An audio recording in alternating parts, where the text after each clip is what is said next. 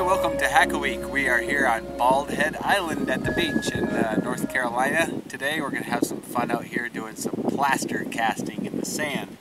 All you need is some seashells or whatever else you find at the beach, a bucket to mix in, some Plaster of Paris, and some water. Plaster of Paris is some pretty neat stuff. It's actually made out of gypsum, and when it gets cooked in an oven to 300 degrees Fahrenheit, some of the water comes out of it, and then it turns into calcium sulfate. When you put water back with it, it rehydrates it and then it hardens back up. We'll get more into the chemistry of that a little later in the video, but right now, let's get started playing around with some plaster casting. What you need is a place where there's soft sand, preferably a place where the water washed in overnight, the tide went out, and it left the sand nice and soft, like you can see here. Then you need to collect up some seashells and whatever else you find. I've got some little bits of everything here. And then you just press it into the sand. So let's get started doing a little bit of that. And you can see it's pretty easy to push into this sand. It's nice and soft here. And I'm just going to try a little bit of everything. We'll throw some stuff into the foreground and background, as it were. And the trick is to have sand that doesn't lump up and displace too much and keeps the details of all the little shell lines when you push it in there. And we'll just keep going here. I actually think it would be better if I leave the shells in place because it's going to displace some of the sand as I push it in there. Got a little claw here someone donated. Okay, I've got a whole bunch of things impressed into the sand here, and then I need to lift them all back out. But if I pour something on here without putting a little dam all the way around, my plaster's going to run everywhere. So now I'm going to take some sand and really carefully make a little area around the outside that will serve as a dam. And then once we get that built, we'll take out all our pieces and mix up the plaster. Now we'll finish plucking out all the pieces here. I've got, now that I have a dam built all the way around.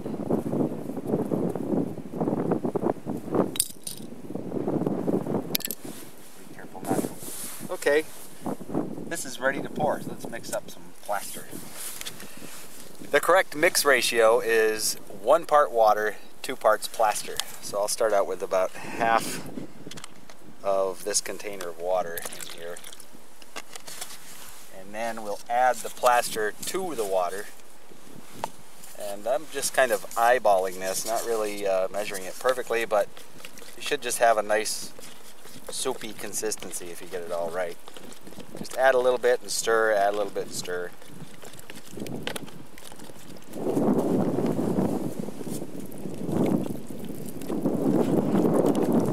Make sure you get all the lumps out.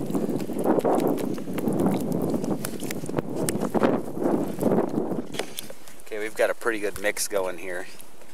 Now if you leave this sitting in the bucket, it'll start to harden faster because the chemical reaction produces heat. It's called an exothermic reaction. So if it stays in this bucket, the heat will build up quicker and it will exponentially harden faster.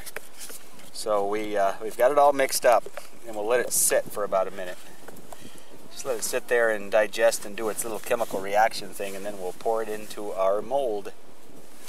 Okay, we're ready to pour. Here we go. Just kind of let it run in there a little at a time. Not too fast because we don't want to move the sand around. A few lumps that I missed there.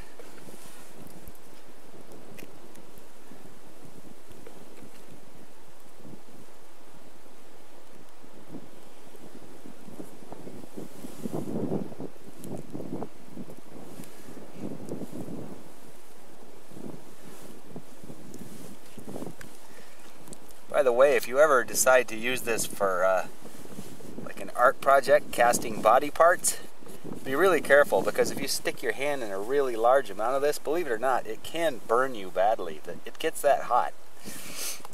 There's an instance that happened, it's on the web, I think it was in England, Some girl burned herself really bad to the point where she had to have a few fingers amputated because they did it in a bucket. They didn't do it right. There is a product available for casting body parts that's much safer.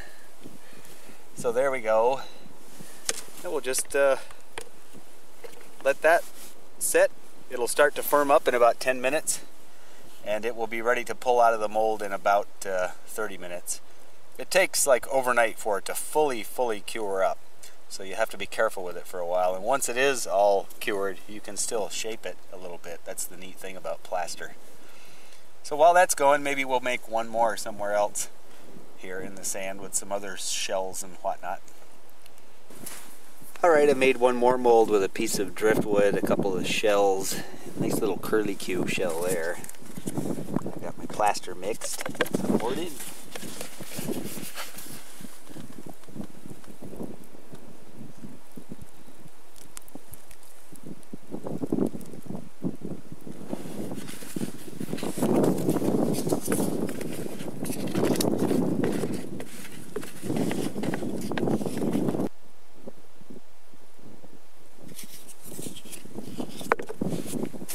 For that one to go. Time for a walk on the beach. So I was just scouting around the beach here a bit and found these. Some little bird tracks, some seabird tracks. Tracks are fun to cast and plaster too. Let's see if we can capture some of these guys. Got this mixed up pretty thin so it'll run. Hopefully capture the tracks without disturbing them too much. Well, someone and their dog walked through a while ago, and I still have a little plaster here. It's pretty thick, but let's see if we can pour it into the mold here. The dog print. Look at this, a big old dog print. That'll be fun.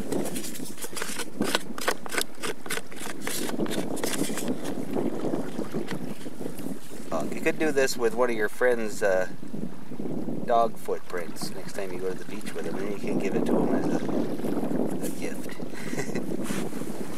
We'll go back and check on that later. Let's go over and see how our shell mold is doing. Okay, this one's been here for, what, 45 minutes at least? Let's dig it up. Be careful that we don't break it. So I'm going to dig around and try to lift up from underneath rather than pry on the edges. Okay. There we go. Flip it over. We got lots of sand. This is like archaeology. A bunch of sand to get off from here. So we'll get some of this off and then let it sit here in the sun for a little while.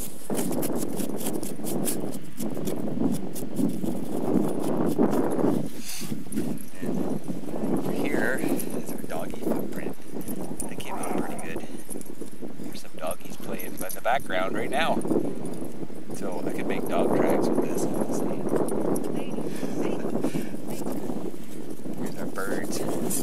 Little teeny bird tracks. Get the shadow here going. You can see those. It's kind of cool. So we'll get these cleaned off at home and then we'll take a closer look at them. Okay, back at the house and it's rinse time. Just use a toothbrush and a little water here.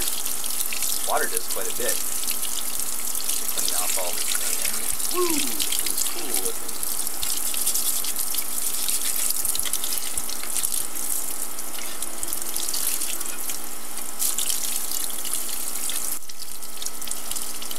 So this one's kind of fun. Got the little corkscrew thing there. Came out pretty nice.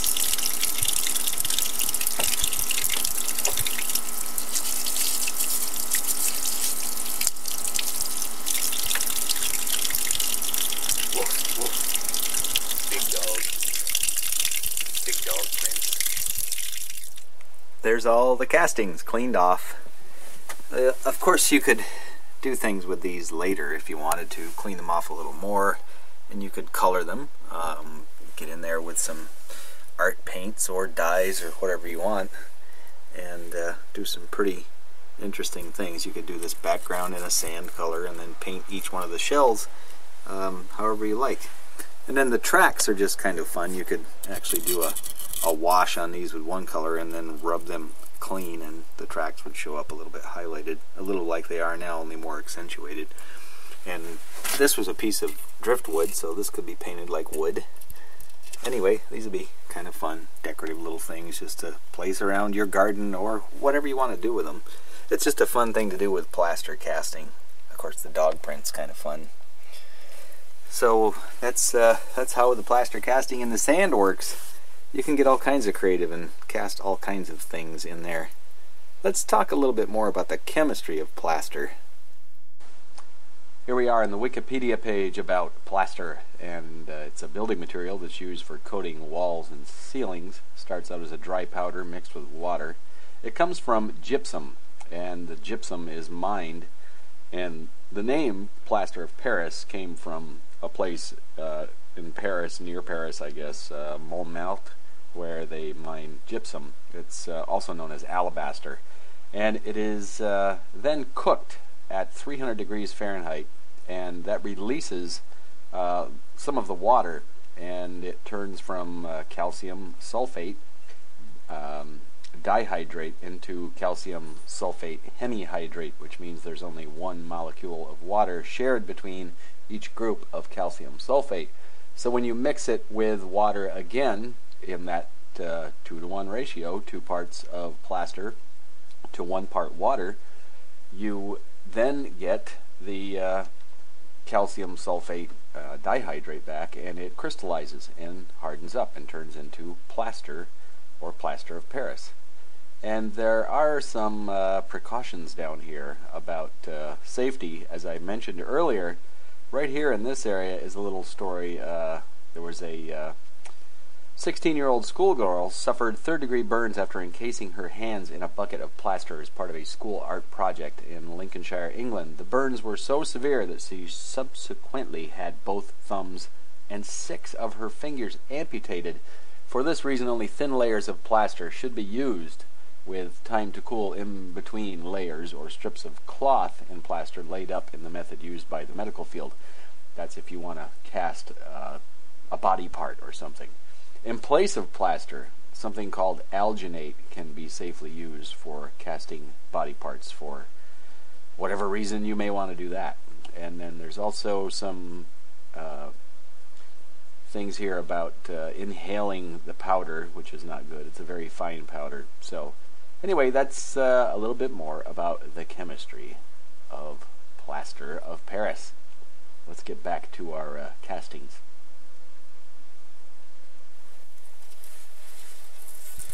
Well, that's about it for this week. This was a fun little beach activity you could do with your family, your kids, your friends, whatever, and take some stuff down there and do some sand casting. Get creative, pick up whatever you find on the beach.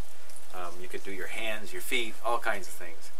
So hope you learned a little bit more about Plaster of Paris, and go out and get creative casting things. Till next time, keep on hacking.